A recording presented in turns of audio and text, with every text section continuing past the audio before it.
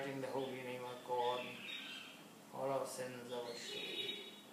Lord Krishna says, Yajnanam japa yajnasmi.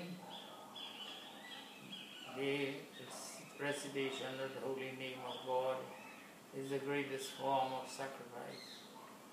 And reciting the holy name of God, our heart, our intellect, our mind become purified. And only in this purified mind can we find God and see God within the lotus of our mind. This is the end of yoga. This is the aim of yoga. This is the aim of human life. Those who are in human life must take this opportunity.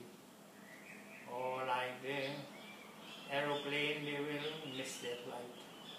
Om Shanti, Shanti, Shanti.